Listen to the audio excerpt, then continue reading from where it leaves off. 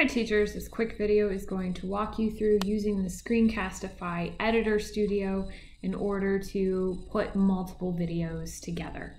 So in order to get there, you don't have to have a Screencastify recording started, and your recordings don't have to be made in Screencastify either.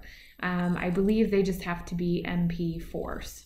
So I'm going to click on the Screencastify extension. I'm going to click on the 3 lines, and I'm going to go down and select Editor. It's going to fire up the editor. From here, I can see that I did have a video in the editor. I'm going to leave that there. And then over here on the right-hand side, I have the option to add a clip.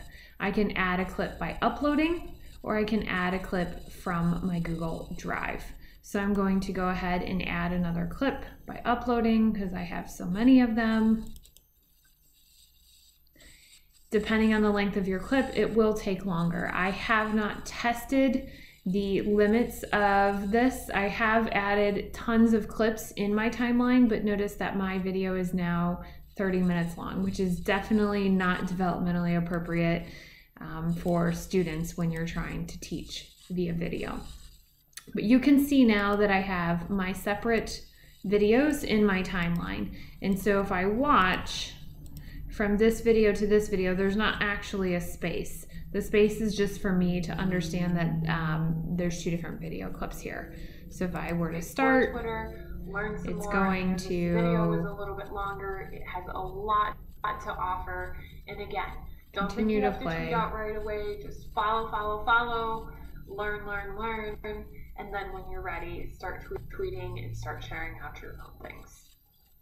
And go right to the next video. Okay, you do have the options where you can add very simple text to the video.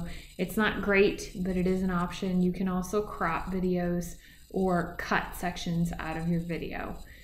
So if you watch the full Screencastify tutorial, I will show you how to cut sections out of your video, and you can learn more there.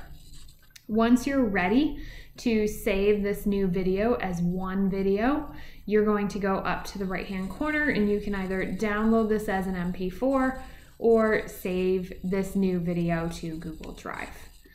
It's as simple as that.